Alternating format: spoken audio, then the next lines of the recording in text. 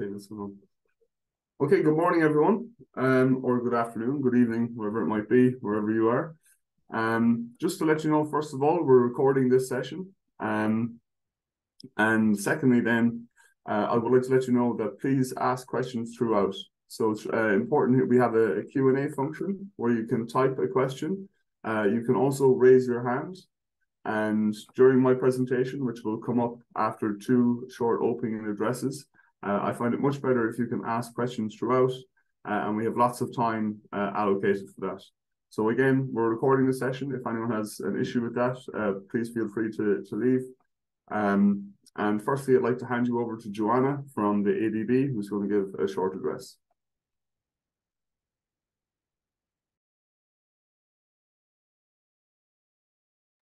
Perfect, thank you. Had issues unmuting, but now you can hear me. So good morning, good afternoon, good evening, everyone, wherever you're joining us from.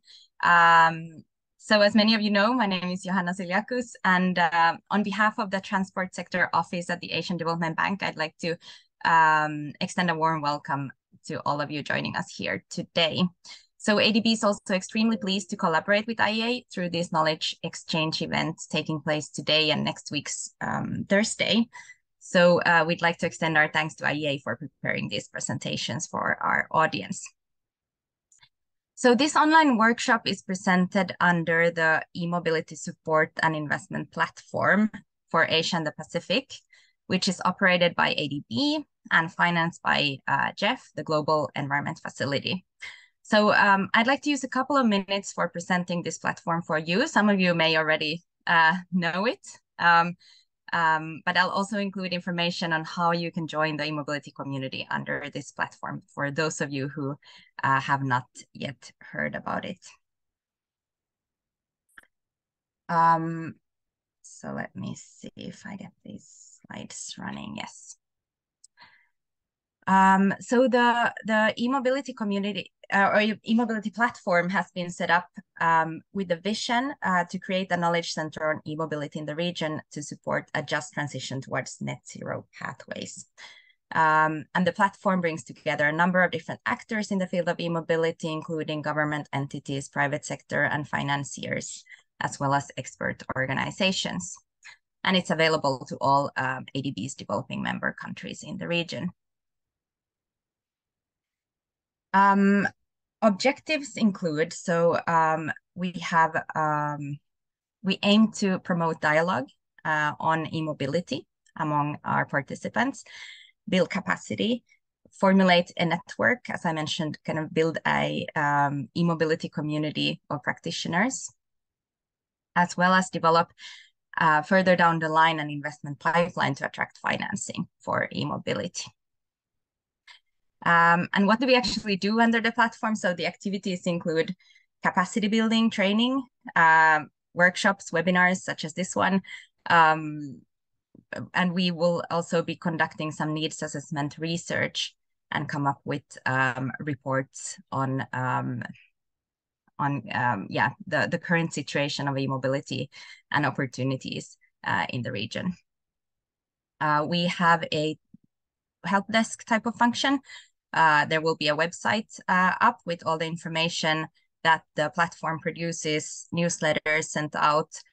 You can also contact us for technical expertise.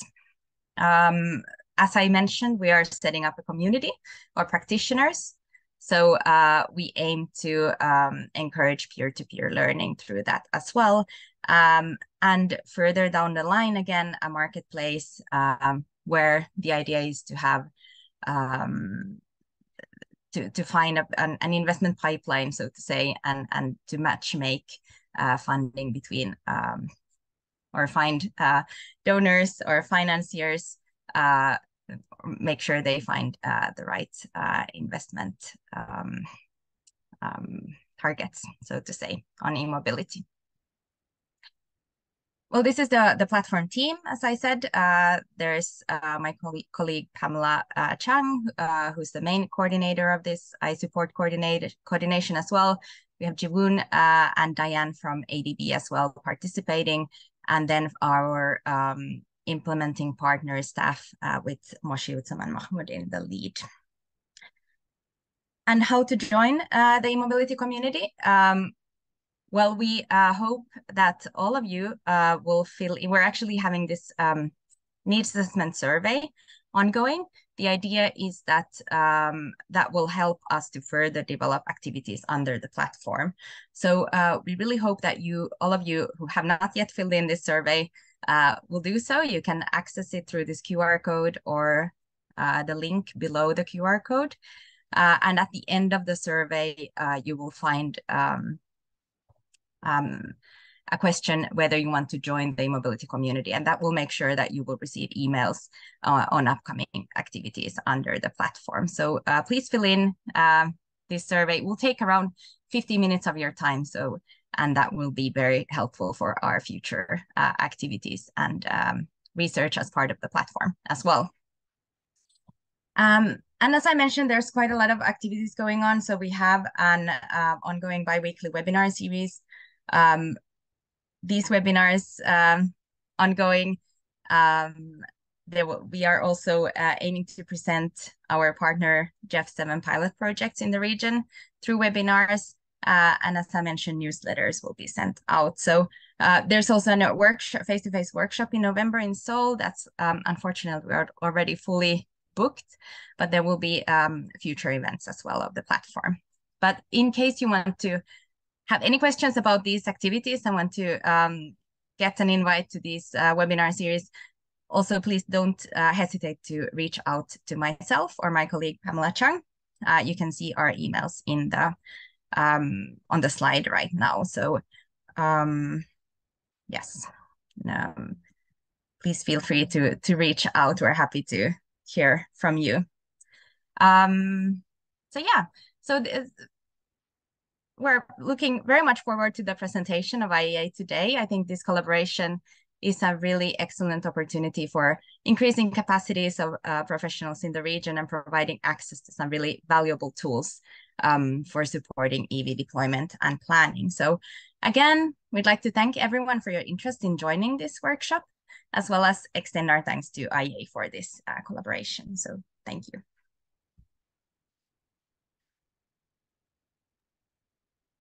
Thank you, Joanne. So Per, up to you.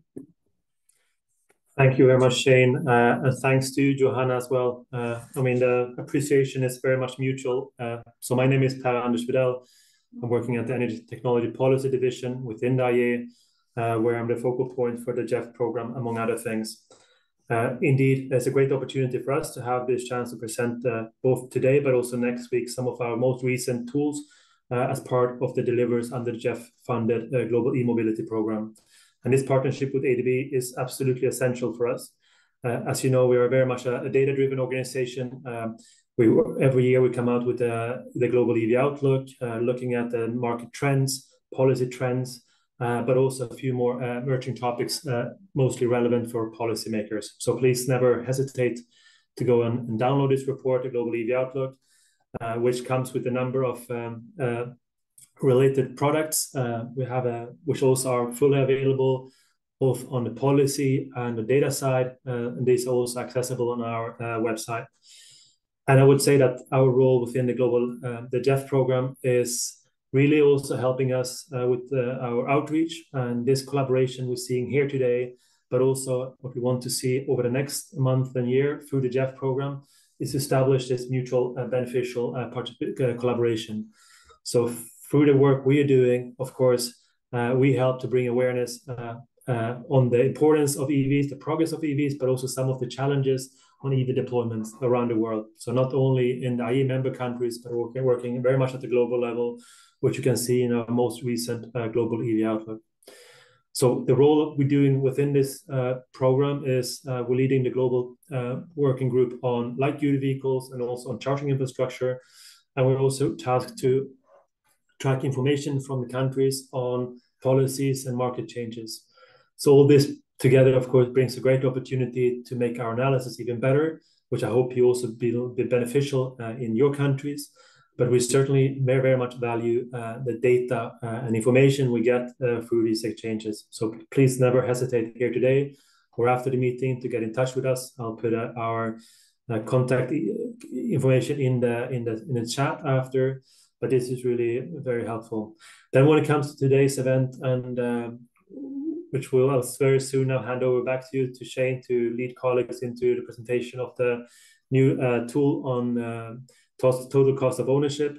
This, of course, is a relatively new type of activity we have done within the IEA. We have had the kind of the metrics for it before, but putting something out there on our website is, of course, a great opportunity, again, to move beyond policymakers, also to reach out to people around the world that are interested in EVs.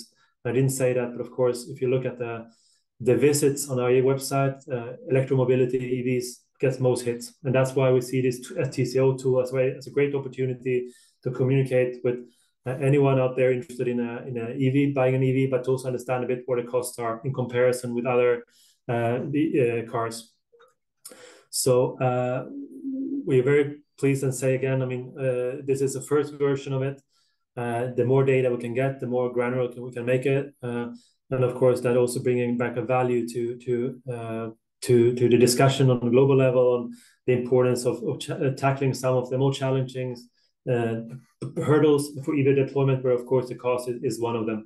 And in some cases, it could be a big barrier, but of course in many countries we see now the comparison is making purchasing an EV very attractive in comparison with a conventional car. So once again, thanks to you, Johanna, to Javier and Shane, my colleagues, for organizing these two events. And thank you all for joining and listening. And please don't hesitate to ask easy and difficult questions to Shane. Thank you very much, and back to you, Shane. Thanks, Per. So I only have a very, very short couple of slides to show. The main focus of today's presentation is, again, for you guys to get introduced to the tool, and particularly it's an opportunity to ask questions. So don't hesitate to put up your hand throughout or to interrupt. This is, you know, we very much have time allowed for that. Hopefully now we can share my slides. Okay. I'm going to assume that's my slides there, Per. If there's anything wrong, you can let me know. So my name is Shane McDonough. I'm an energy analyst here in the IEA, and I work predominantly on transport, and predominantly again on road transport. So we look at things like light-duty vehicles, but also particularly, you know, relevant to the Asian community would be 2- and 3-wheelers, buses, also trucks. But right now the TCO tool is kind of focused much on our work with the JEF platform. Here we go. So the JEF e-mobility platform is a super diverse range of countries. As you can see from the map there, we cover pretty much every continent, and we have users, or we have participants from pretty much every kind of economic background, and every background you can consider with respect to, you know, the development of their electricity grid, the development of their light-duty vehicle fleet. And in all cases, the objective is to try and promote electromobility across multiple use cases. So we're not just focusing on one specific use case. We're trying to present electromobility as a potential alternative across a number. But with respect to the TCO tool, we focused first initially on light-duty vehicles. There's a hope to try and spread that to, you know, perhaps buses, 2- and 3-wheelers at some point in the future. But as Per alluded to, the issue is trying to gather reliable data for what are a super diverse range of countries. Our colleagues, as mentioned, are in Working Group 4, and they work predominantly on grid integration. So next week's tool focuses not just on whether, you know, electromobility can offer cost benefits to users, but how to best integrate that into the electricity grid, which is really a big key challenge. So the tool is aimed to be applicable to a wide range of users. And what we mean by that is it's you don't need a huge amount of technical expertise to be able to use this tool. It was designed to be as simple as possible, and therefore people in policy making all the way down to just ordinary consumers making choices should be able to get some useful lessons from this tool. One thing that's important is we want people to be able to somewhat evaluate the impact of policies on costs, and be that, you know, again, from the consumer perspective, what would happen if there was a subsidy applied to the vehicle I'm thinking of purchasing, or from the policy making perspective, you know, How can I best increase affordability? Is that by favorable financing conditions or again through this subsidy option? Also important is awareness that the technology is improving. As I demonstrate the tool, you'll see that there's an option that talks about, the costs and the performance in 2022 and then around 10 years from now, because we have to be cognizant or aware of the fact that the technology is improving all the time and it's improving at a faster rate than the fossil fuel alternatives. So I'm going to jump to the tool. Jason or someone, can you let me know if it's switched from my slides to the Chrome tab? Yes, it is switched. Brilliant. Okay. So something I just brought them up was Per was talking about the global EV outlook. So I invite you guys to download the report to have a read. It talks about important issues, maybe not so consumer focused, but it talks about trade, it talks about policy, it talks about uptake in different markets. So there's lots and lots of important discussion that happens in the EV outlook. And there's also lots of links to other work that we do. If you're specifically interested in the data, we have a data explorer. So if you just Google Global EV Outlook 2023, what you can do is you get access to the EV data, where you can essentially create charts and download some of the information, country specific to vehicle types. It's a great resource if you really want to look at the specific numbers. And also we have the EV Policy Explorer, where if you want to look at what other countries are doing in this space, you can go and you can search all of the different EV related policies, under a range of categories. Are they ambitions? Are they targets? What categories do they aim at? So 2 and 3 wheelers, buses, grid integration. Really useful resource if specifically for, if you're in a policy making space or you want to know what other countries have done and maybe how you might be able to emulate that. But without any further ado, I'm just going to demonstrate the total cost of ownership tool.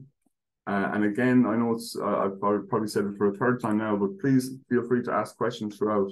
It's much more beneficial if you can ask a question when it comes up, and I'll answer it, and that way you'll be able to understand the presentation as a whole. And I'm almost certain if one person has a question, other members of the audience will probably have or will benefit from hearing that question being answered.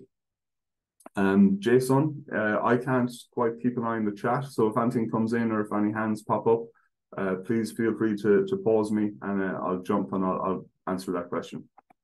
So firstly, we're going to start at quite a low level, make sure that everyone follows with us. What is a total cost of ownership analysis?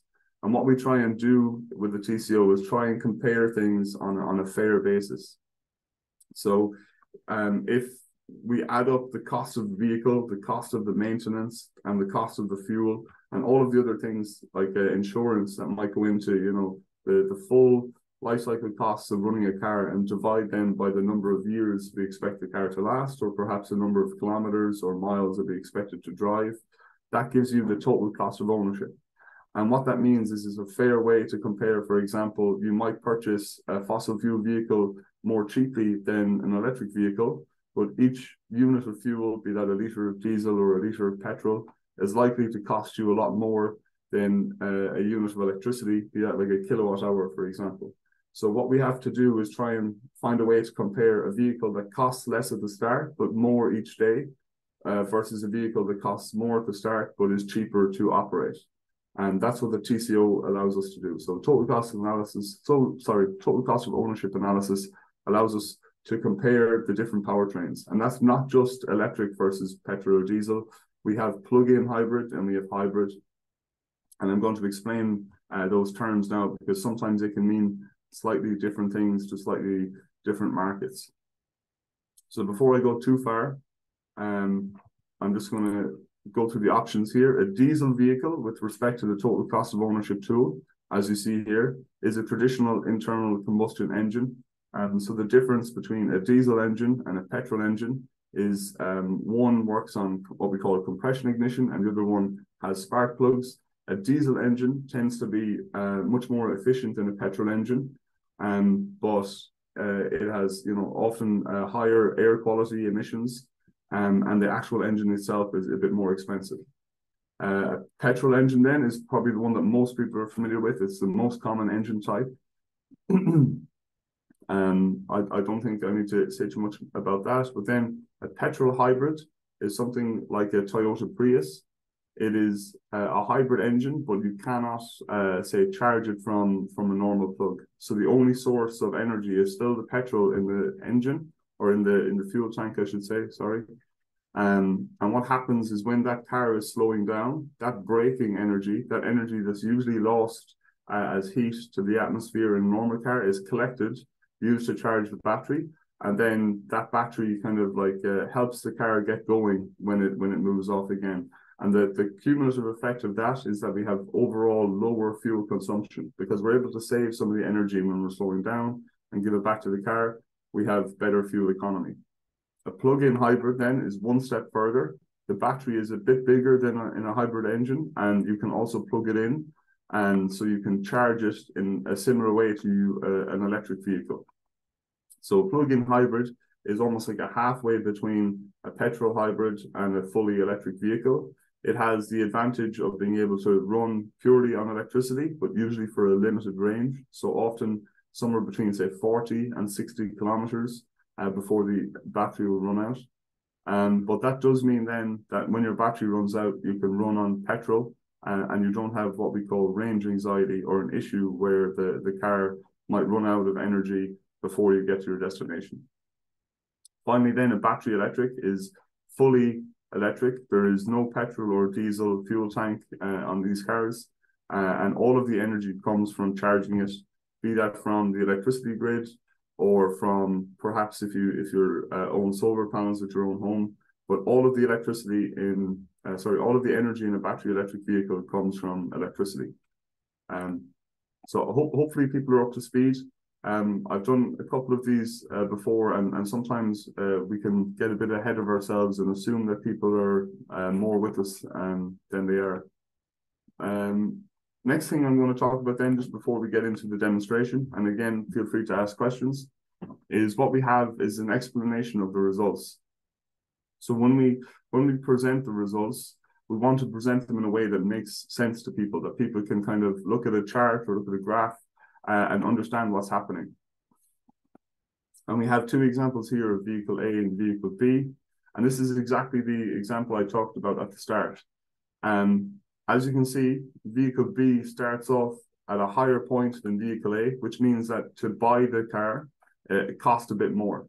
But the slope of that line is not as sharp, let's say, or as high as vehicle A.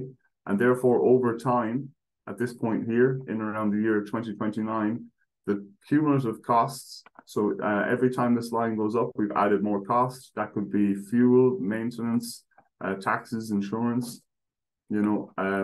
This line is not going up as quickly as vehicle A. So it was more expensive at the start, but by the year 2029, for every kind of year you drive thereafter, you're saving money compared to if you bought vehicle A. And this is what we mean by total cost of ownership. Because if we only consider the purchase price of the vehicle, we don't get a full picture of how much that vehicle will cost us, over the 10 or 12 or 15 years that we're likely to have it. This concept is called cumulative costs. When we talk about where we start, this is called our upfront cost. And then basically how big of a slope that line has is to do with our operating costs. So if you're in industry space, you might hear about CapEx and OpEx. And in this case here, upfront costs are our CapEx and our OpEx are our operating costs. We talked about cost parity being achieved. So often with respect to electric vehicles and traditional vehicles, we're searching for this thing called price parity. And price parity is when the two have the same upfront or CapEx costs. So if you go to a showroom to buy a vehicle, the day that your electric vehicle and say your petrol vehicle cost roughly the same, that's price parity.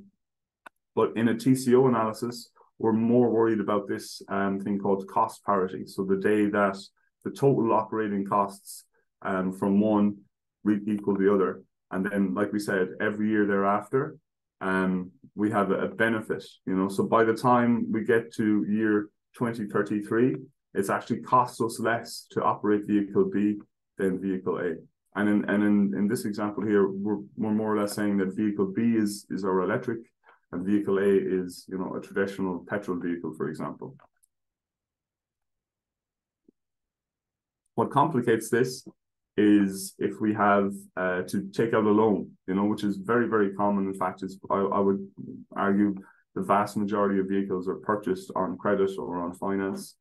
And because we pay interest on that finance, it adds another dynamic to this, and it makes it a small bit more complicated. And what we're talking about here is a 10% down payment. So that's like a deposit for your loan, all the way through to when that line flattens out. So this just considers our loan, by the way. You can say your loan is paid off. And because we're being charged a relatively high interest rate of 10%, and because vehicle B was more expensive, you know, that percentage interest rate increases the cost more so than our petrol vehicle. So what this slide tells us is that the financing conditions, what we're saying here, are super important to the affordability, particularly of battery electric vehicles, because they have that higher upfront cost. So again, if I'm a policymaker, I might look at this and say, how do I make electric vehicles more affordable in my community or my country, whatever it might be? I really should, you know, focus not just on the upfront cost, but how the financing is provided. And this is when we combine the effects together. So this is if you took out a loan to buy vehicle A or vehicle B, plus you take account of all of those OPEX or operating costs like fuel, maintenance, insurance. And you can see here that it takes a little longer, in fact, quite a bit longer to achieve cost parity. So the financing conditions have a big effect on when or if we have a cost benefit in the lifetime of an electric vehicle. So you can see the curve if we look at it with financing included versus if we look at it without financing. It's a little more complex. It's a lot harder to keep an eye on, but thankfully the tool kind of does the work for us there. So finally then, we're looking at if we had differing kind of financing conditions, if we had you know, differing rates, but basically what we're able to do to achieve a result like this is play around with the tool. We have our results down here. So this is exactly what we're looking at. And you can hover over and you can see the costs at each point, and it will remind you what the different powertrains are. We have the breakdown of our TCO. So this is a new way of looking at the results. And what it does is it shows kind of the contribution of the different costs. So if you look at a battery electric vehicle, we can see that the cost of the vehicle here is a much greater share of the overall TCO. So the TCOs are relatively equal as I look at them here. But the battery electric vehicle cost, it makes up a much greater share of that TCO than the petrol does.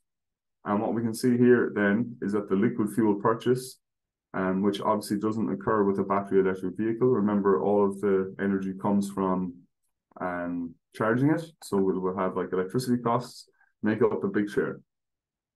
So financing then as well. We talked about, you know, the importance of financing conditions. Because the electric vehicle is more expensive to buy, when we charge interest on that loan, that loan will accumulate more costs than the smaller loan that you would have to take out for a petrol.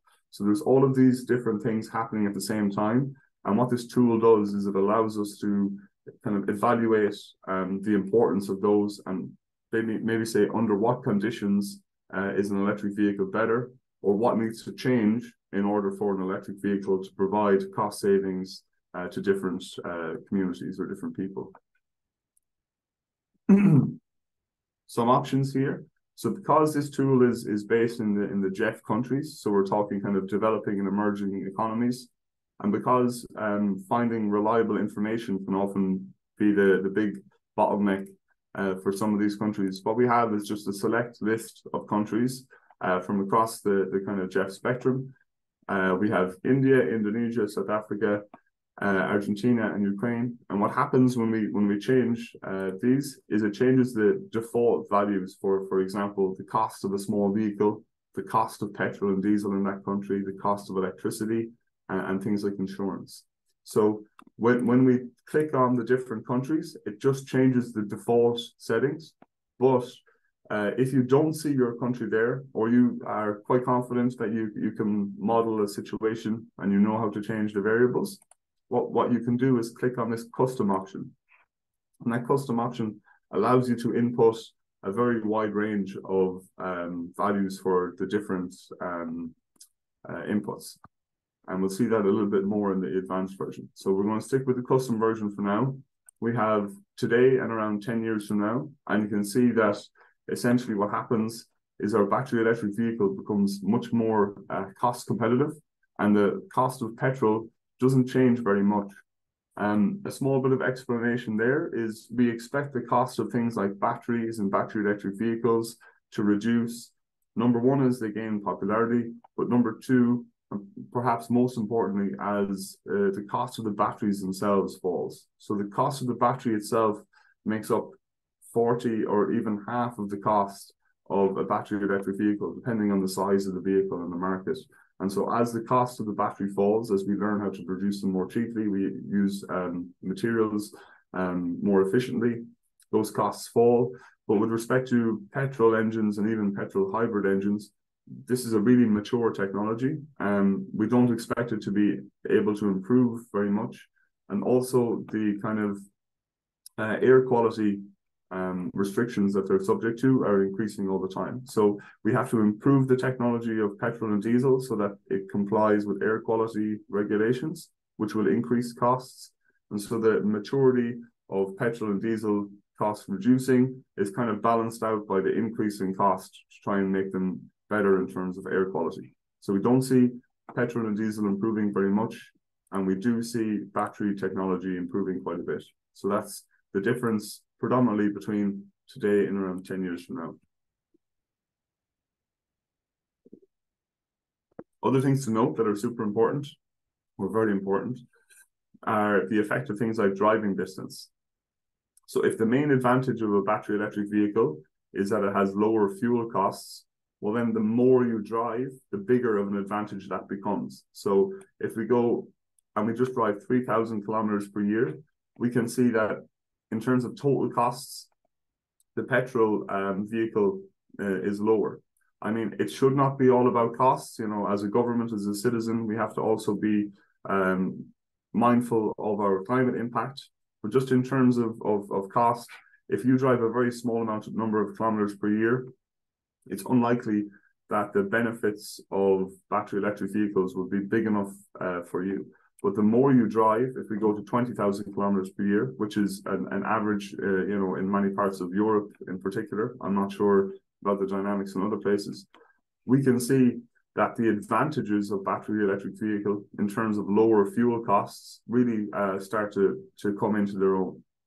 So by the time we get to year 10, we have, according to the results on the screen, spent about €4,000 less on our battery electric vehicle in total than we would have on our petrol vehicle. And if we go out again, so for example, if we are a taxi driver or if we're you know, using this vehicle commercially, those benefits increase again, you know, so we're up to €8,000 of a saving over 10 years. And this includes for, of course, you know, having to finance the vehicle, having to insure it, having to tax it. I see, sorry, in the chat. I'm just going to jump to the questions for a second. So apologies if I look a bit dim while I'm reading them. Here we go. Can the breakdown of costs give us the share of taxes and duties relevant to the vehicle purchase? I think so, I'm almost certain. So if we look here, this is again the breakdown of the TCO. We have maintenance, we have insurance, we have liquid fuel taxes. So we've separated the liquid fuel cost from the liquid fuel taxes.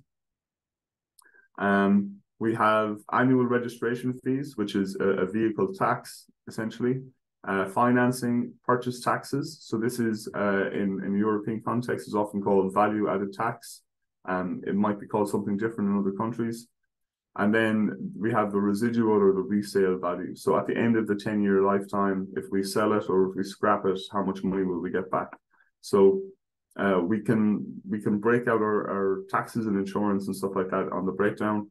And when I jump to the advanced version, I think what I'll do is I'll show you that you can make adjustments to those, particularly with respect to the custom option, where you can put in local values. So if you understand the tax rates being applied on the fuels, on the purchase of the vehicle, you can adjust that, and then you get a pretty good estimation of how the breakdown would look in your particular country.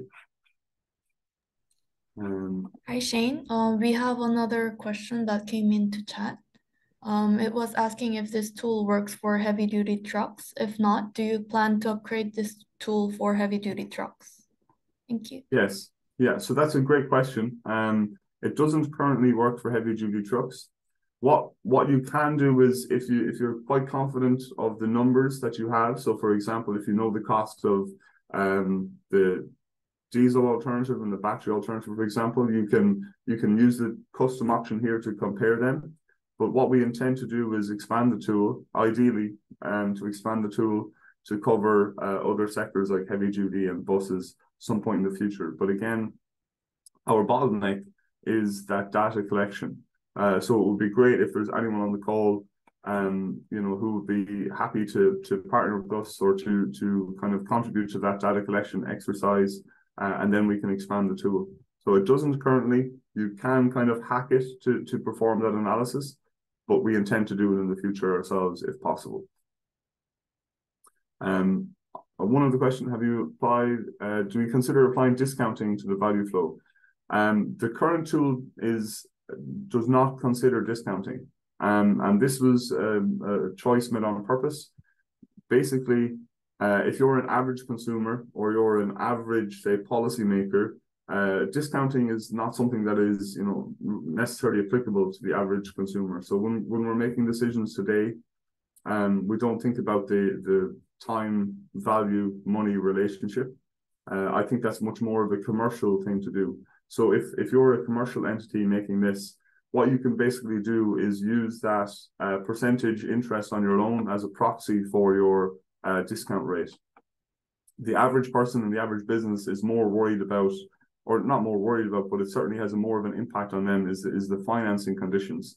So we chose here to focus on financing conditions as opposed to discount rates. Discount rates are a much more internal metric, and I'm sure whoever asked this understands that. The other thing then is there's, and this is maybe a philosophical statement in some ways, but there's a moral hazard associated with saying that, saving money and saving emissions tomorrow is not as important as saving them today, So if we're discounting the benefits of electric vehicles because they happen in 3 or 4 years, this is not a great message with respect to, the overall benefits, So saving money is saving money. And we understand that the financing conditions and then the way we present the results should be sufficient to kind of inform people on these kind of, let's say, decisions that they want to make. So it's not currently in there, but there's certainly enough evidence and enough calculations being performed that anyone that's interested in that question can still get that data from the graphs if they need it. Yes, we have another question in the chat, on how the charger capex included in the TCO. Charger, sorry, just 1 second, Jason, and I'll get you re-asking the question. For our maritime listeners, this tool doesn't currently do maritime. We have a separate shipping team here at the IEA who have been doing lots of TCO analysis, but mostly in the context of what is likely to be the predominant kind of technology in the future.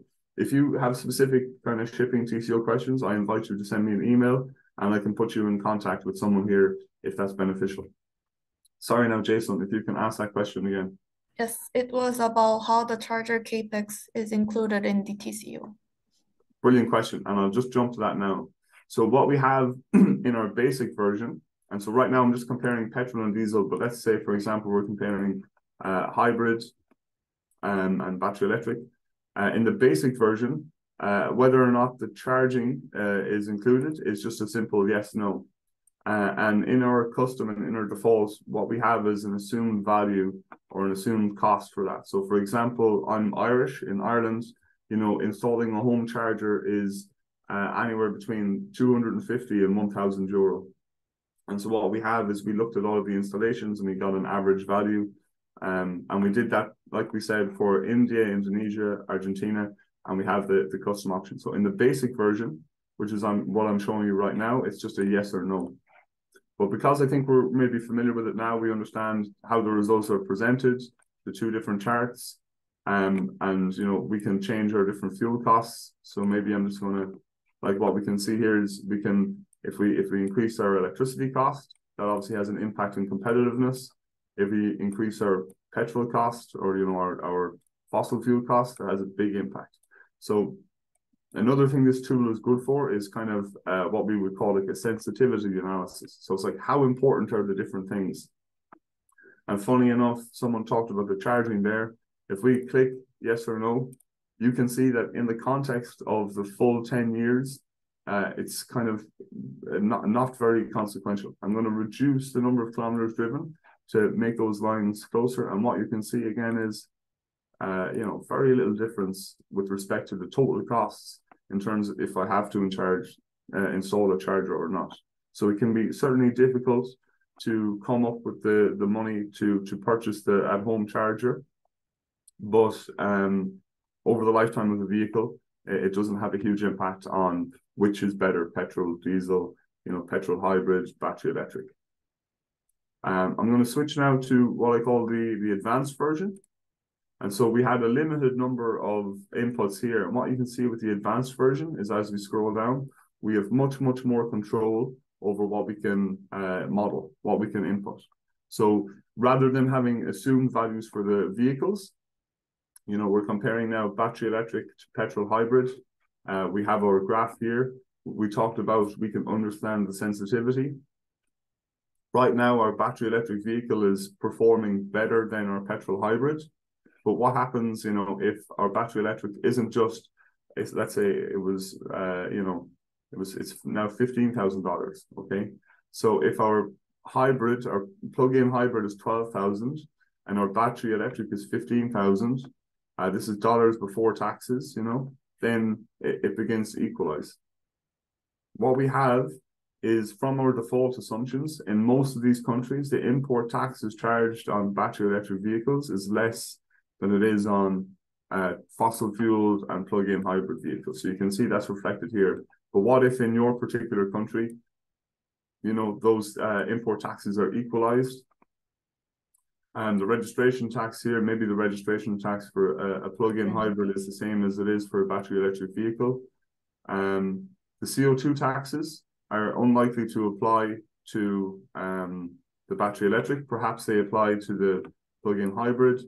And then the residual value, we might assume that a battery electric has a greater residual value. You know, when we're talking about the home charging, it might, you know, if it costs $4,000 to install a charger, then you might say, okay, in the context of my TCO, is that investment worth it? You know, do I have access to sufficient, you know, en route charging as I drive around in my city, in my country?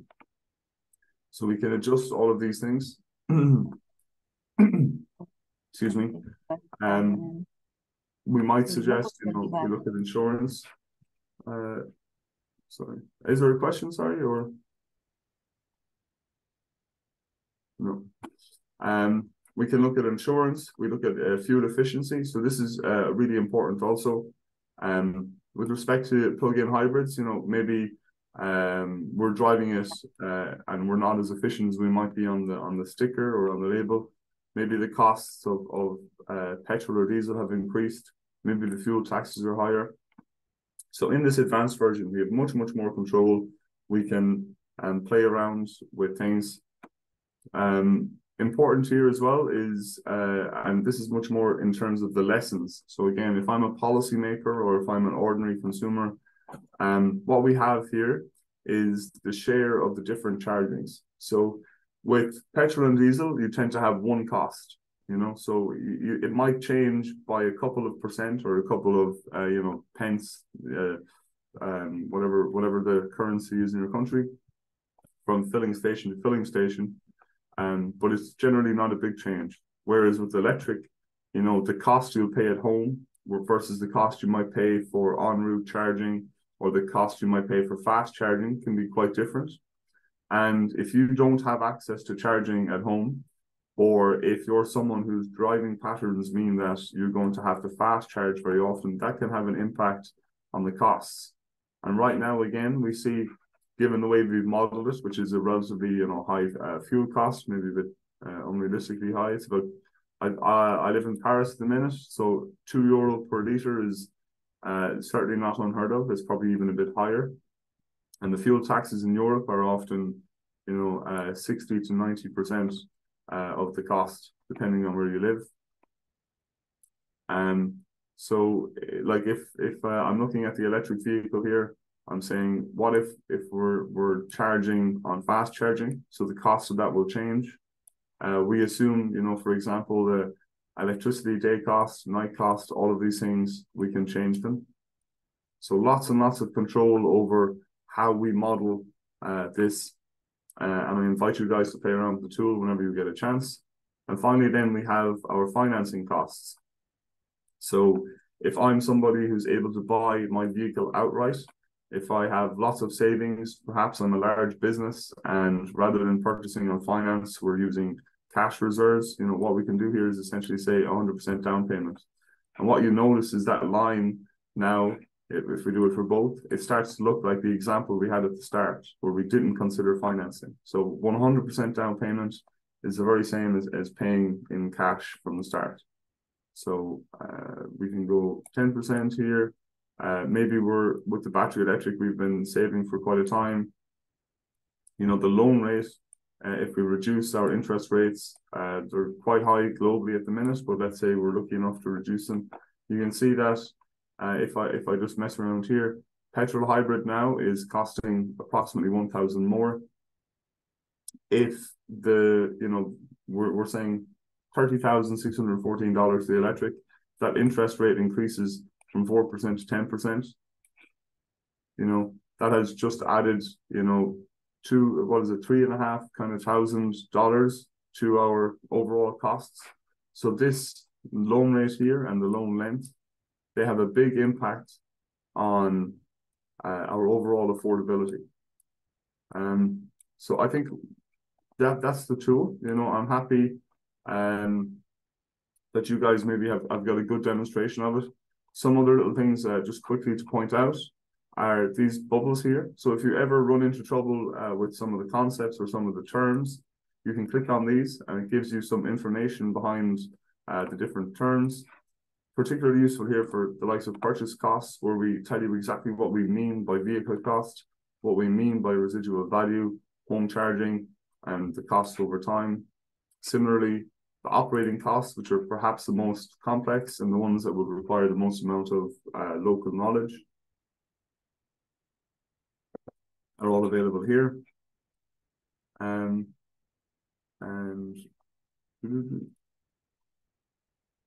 that is our total cost of ownership tool. So I hope you guys will be able to find it useful and be able to work out under what circumstances, you know, electrified vehicles, be that petrol hybrid, plug-in hybrids, or battery electric, can work for you. Some policy relevant take-home messages. Like we said, I think something really important to look at is it's not just the upfront cost of the vehicle. It's about being able to, you know, finance it. It's about being able to afford those repayments. That might mean that, you know, if we see there are lots of people in a region for whom electrified transport could be an option, but there's a lack of charging. Perhaps a lot of people live in apartment buildings. A good option then would be to provide, you know, subsidized public charging as opposed to just subsidizing vehicle purchase. Because if charging is the issue, you know, if we see that there's a total cost of ownership benefit for many people in the country, but we see that the uptake isn't very high, perhaps it's access to charging is the issue. And that maybe leads us very nicely onto next week's presentation, which is all about grid integration. So now that we know, there's a certain cohort of people for whom electrified transport would offer benefits, not just in terms of climate change, but in terms of costs. How do we accommodate that on the grid? That's the next big question. I want to switch quickly to a couple of questions. We have maybe 4 or 5 more minutes for questions if anyone wants to ask. And then Johanna, I hope I pronounced it correctly that time, is just going to give some closing remarks. Yes, hi Shane. We have a couple of questions in the Q&A box and also through the chat. So it would be nice if you could kindly address them. Perfect. One question from the chat is, how is the residual value been calculated? How does it not vary with the annual driving distance? Great question. So determining the residual value is something that's really kind of difficult at the minute. Number one, because we haven't had, a big fleet of battery electric vehicles for more than 10 years. And so we don't have a lot of information as to how they will be valued at the end.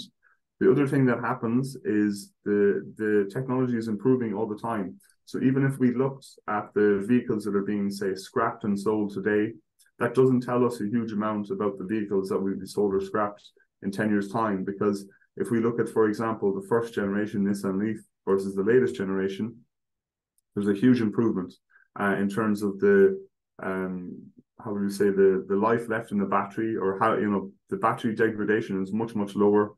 And so we maybe assumed in years gone by that after 8 or 10 years an electric vehicle would be kind of like finished or useless, but that's no longer the case. So with respect to determining the residual value, we kind of leave that open. We assume it's a percentage of the upfront cost. But then, what we do then is, we allow users to moderate that. So we have, I think, maybe 10% assumed for both battery electric and for, say, fossil fuel vehicles. But the thing is, you can edit this as you please. I would also just wager that because it's a cost in the future, or sorry, it's a benefit in the future, and it's not very big. It really doesn't do a huge amount. As we can see here, we're looking at the examples. If we ramp up our residual value, it doesn't do an awful amount for our total cost of ownership calculation. So with respect to should I buy petrol or diesel, I don't think residual value is going to change too much. And also right now it's very difficult to determine. So hopefully I haven't avoided your question. Hopefully that addresses it. Yes, we have a few more questions in the Q&A box. So I think it would be nice if we can quickly go over them. So one question is there any strict rules to decide the composition of TCO breakdown, or could it depend on the condition in every country? And according to experience, what kind of components from the TCO breakdown could significantly support to reduce the TCO of BEV, like battery cost or tax? That's another great question. So I'm just going to demonstrate here quickly as we go from our custom region, to India, for example. You can see here exactly the contribution of those different components, be those taxes or fuel costs or whatever. They change quite significantly. We go to South Africa, we go to Argentina. And so when you use that custom option and you put in your own values, you'll see that those compositions will also change. So it does depend on every country. We have default values for a limited number, but also we welcome you to put in your own options in that custom option, and you will get an estimation for your own country. And then with respect to experience, I think what was the question? It was like, what could significantly report to TCO support reduction, battery cost or tax? I would say from the perspective of a consumer or a policymaker, we don't have a huge amount of control over battery costs. That's very much the industry is working on that. We have a lot of companies competing fiercely for market share in the electric vehicle space. There's lots and lots of EVs coming out of Europe and China in particular. So the battery costs will fall. It's not something we can do much about. But if we're trying to look for policy messaging, stuff like that, I think it would be super important to look at taxing. So, you know, is there a preferential tax rate for electric vehicles over non-electric vehicles? That's usually a good place to start. With respect to, you know, import taxes, with respect to value-added taxes, you know, because they have a higher upfront cost. If we can do anything in terms of taxation that isn't unfair to try and equalize that, that's a really good start. And we also showed at the bottom the importance of this financing costs. So I would personally be an advocate of, you know, favorable financing conditions, because they bring down the TCO and they do it in a way that's very equitable and very fair, and it means that electrified transport is available to more people than before. If we only focus on the upfront cost, that still represents a very big barrier for many people. So if we can work on the lifetime costs, and make finance available to more people, you know, particularly from lower, you know, socioeconomic backgrounds, then that would be a good place to start. So I think I answered your question there. You know, financing and taxes, really good place to start, and we can see from our results here that makes sense. Just one more question, maybe, and then we have to give it over to Johanna, for some closing remarks. So if I just look at the questions here. Customizing the usage period for different yes, it's something we thought about. So this is, apologies, so have we thought about customizing the usage period for different types of vehicles? We have. So if we manage to expand the tool to buses and 2- and 3-wheelers, they obviously have very different lifetimes. The issue you have with respect to total cost of ownership and comparing different lifetimes is, for the average user, it can become quite complex. So the way we address that is we give people the option to adjust that residual value. So for example, we know that a diesel engine on average lasts much longer than a petrol engine, and even longer again than an electric vehicle. So we expect diesel engines to have greater residual value. And that's how we deal with the different timelines here in terms of light duty vehicles. Quickly then, fuel cost fluctuations. No, these are kind of beyond our control to predict. So what we do is we assume a constant over a number of years, exactly as you say. I think you know, even the greatest mind in the world, if you could kind of even accurately predict like the changes in oil prices over time, you would be a very wealthy person. And there's lots of people who spend a lot of time trying to get that answer. So it's maybe beyond the scope of this TCO tool. Lastly, then, the scrap EV batteries could be an input. That's a very good point. You know, so we talk about, again, the residual value. If the end of life EV batteries are being reused elsewhere, that improves the residual value, which can be captured in the tool. So I've gone a minute over, so I'd like to hand it back to Joanna. Thanks everyone for your questions. Very quickly, what I'll do is. This is the email address we use for the working group here. If anybody has any questions or would like some more information, please feel free to catch me at this email address. Thanks very much. Thank you so much, Shane. This was a really excellent presentation. And I think based on the number of questions you received, there was also quite a lot of interest in this, which is great to see. I hope it was useful for everyone, and the tool will be useful in the future as well, hopefully. I will be very short. Basically, just to remind you that if you have not yet filled in the survey for the e-mobility platform and you wish to join the e-mobility community, please do fill it in. It will take around 15 minutes of your time. And we're very happy to receive responses on that, as that will help us further develop activities under this platform. And yes, so next week, in exactly 1 week's time, on the 12th of October, we'll continue with another presentation by IEA, another tool. So the EV charging and grid integration tool will be presented. That we'll actually have 1.5 hours for going through that one. There might be a bit more information there. So I hope everyone can join. As you have signed up to this meeting, you will have received already the participation link also to that session. So I hope to see you there. And thanks so much, Shane, again, and everyone from IEA for this collaboration. Excellent, thank you. Okay, bye. Thanks very much, everyone. I'll hopefully see you all at next week's event about grid integration, which is, you know, the next key topic in terms of electromobility. So we've seen today that, you know, they can be made affordable. Next week, let's see if they can be made very sustainable. Bye-bye.